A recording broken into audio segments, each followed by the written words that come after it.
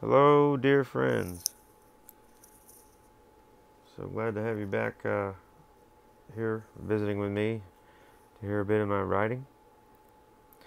And if you're a first-time viewer, hey, thanks for taking the time to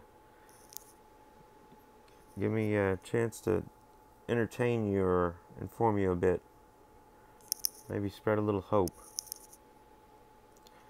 Isn't that what we all need these days? Some more faith and reality, a little more stability, a little more civility, for that matter. It's getting kind of rough out there. But, in times of great change, there's also times of conflict. But don't worry, that's what I say. Exist in a state of positiveness and compassion. Gotta accentuate the positive and eliminate the negative. All that kind of stuff, Make lemonades out of lemon and other cliches. So I'll get on to reading my little bit of poetry. Well, this is a bit of poetry with also a little bit of political advocacy infused into it. This is called "The Establishment Done Dropped the Ball."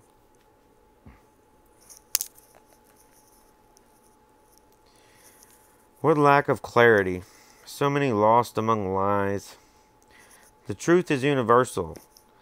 This reality has established standards. With new realities and ways of being, albeit realities change subtly, not all at once, but with new ways of being, many are slowly but surely being thrown into confusion, as their established points of view betray their hearts and harm their well-being. And very soon, it will be hurting their pocketbooks as well. The goddamn Republicans are going to try to take our rightfully earned benefits that we paid into and are owed to us. They like to say, oh, it's entitlements, it's entitlements. Well, that's trying to make you believe in your mind that it's like a categorized, demonized word that they've inserted into the propaganda of the zeitgeist, of our lexicon, of our culture. It is owed us. We paid into this for taxes. If they try to strip it away from us, they are stealing from us. Okay? We paid into and are owed us. Like Medicare and Social Security and retirement programs and pension funds. They don't follow the Bible or any good sense of morals or ethics. They follow Ayn Rand and have Gordon Gekko aspirations.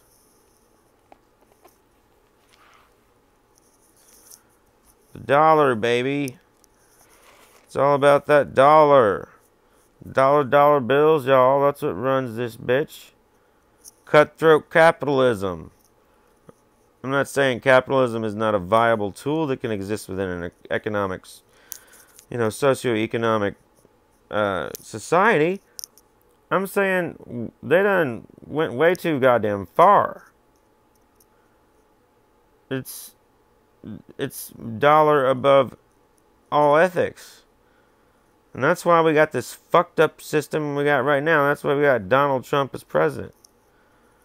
Because the people were like, I'd rather have this psycho than another goddamn establishment milquetoast, fucking lukewarm, 1 foot in heaven but mostly in hell, lying ass, corporate sellout, fucking piece of shit politician. So now the progressives are going to come in and they're going to clean up everybody's shit mess they left. And actually put some sanity into the American government. Instead of this cutthroat capitalist, I'll sell my mother's soul for a 2% increase in share prices. Fucking madness. So, you know, it's not that big of a deal. It's not like the 99.9% of our country is gonna suffer. Everything's gonna get better for us, man. It's these rich corporate cocksuckers at the top that are gonna have to break off a bigger piece of their insane hoarding wealth.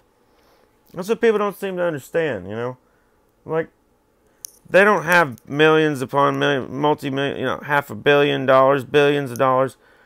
They don't have all this fucking money because they want to own 80 Ferraris and 100 Lamborghinis and have houses on, you know, everywhere in the world or whatever.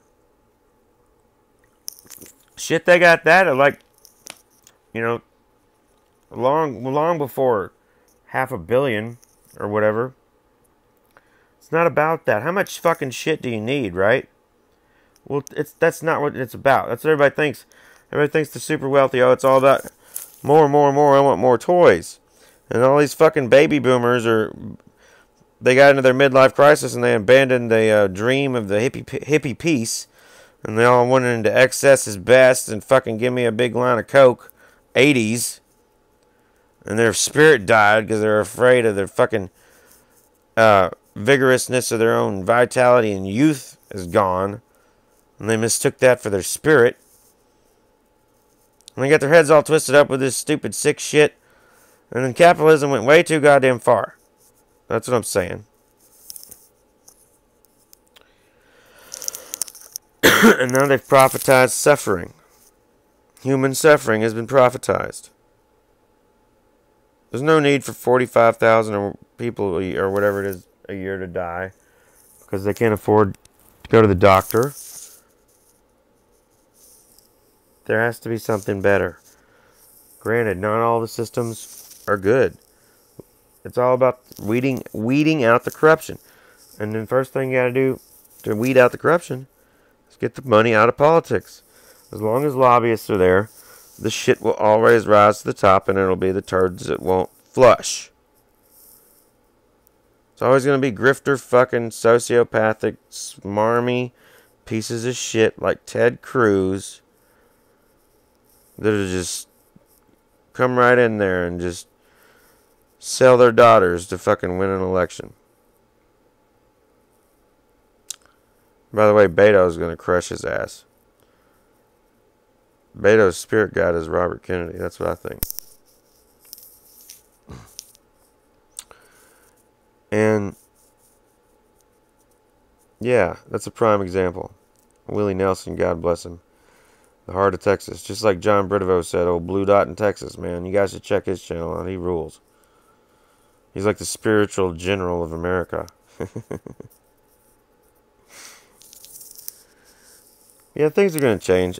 And it's not like it's going to be some fucking invasive, hostile takeover. All you people out there that are afraid, oh, socialism, it's not fucking... All the isms have been demonized. Communism, socialism. We're brainwashed into thinking capitalism is best. You know, like a lot of things, which there's aspects of each thing that are good and aspects that are bad. Now, there are historical significant figures that have done horrible, god-awful, atrocious, evil things in the name of all these isms. Socialism. Hitler claimed to be a socialist. He wasn't. Had nothing to do with it. That was just the same way Trump claims to be a Republican. He's not. They're their own fucked up evil thing. Claiming a party is false.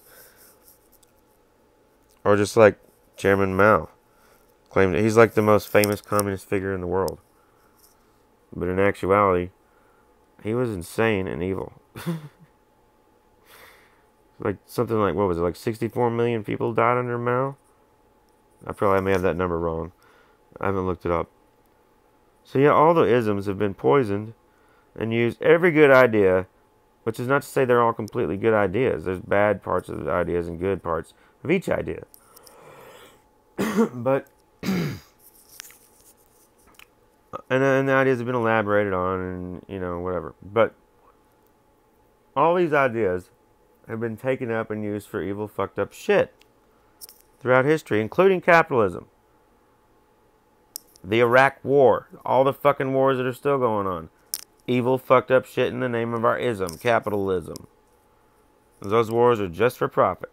So they can profit from all this, billing out all the ammunition, the bombs, all the shit, supplies. And so they can prop up our economy with a huge part of it. Well, you could just easily invest that shit into solar and wind and renewable energies and stuff instead of stupid fucking coal mines. But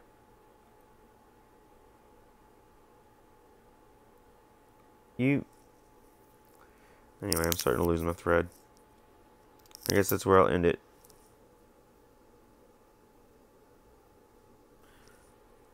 So in closing, I guess I'll just say, as I do, be nice, be patient. If you can help it, try not to snap at people. It's going to be tough. A lot of different energies are butting heads right now. We're vying for the soul of this country. But goodness, mercy, compassion, understanding, patience, virtue, God will win. So don't worry. We're good. And it's not going to be some big painful thing. It'll just pass and you'll hardly even notice it. And things will just slowly get better. And then one day you'll wake up and turn around and be like, damn, this is really cool. Things are awesome. Wow. I can't believe things were so shitty. So it seems so long ago now, looking back on it. Just have faith, man. Just don't live in fear. Don't live in fear. Don't act in anger. We'll get there. It's literally that simple.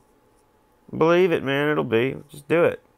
Do it. See what happens. What's the fucking harm? Right? Can't hurt nothing. Okay. Take it easy. And as E.T. said, be good.